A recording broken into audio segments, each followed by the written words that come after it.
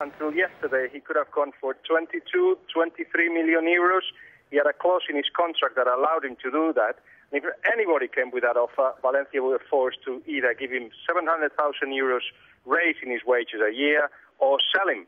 So that was the situation. Arsenal, in my belief, basically just wanted to pay that money, needed to have it maybe from the sales deal. But although Juan Mata expected that offer to arrive yesterday, and Valencia also expected a call from Arsenal, final at the deal basically just didn't happen.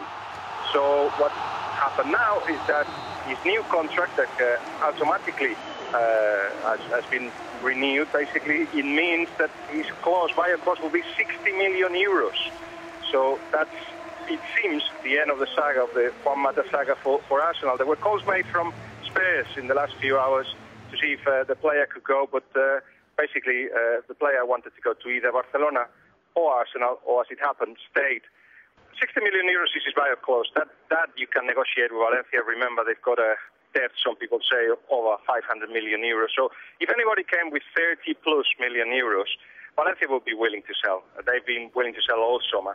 But I just don't see anybody doing that. Say if eventually Cesc Fabregas goes to Barcelona and around 35 to 40 million euros arrive to Arsenal, will they be willing to spend most of it on Juan Mata? I just don't think so. The opportunity was there.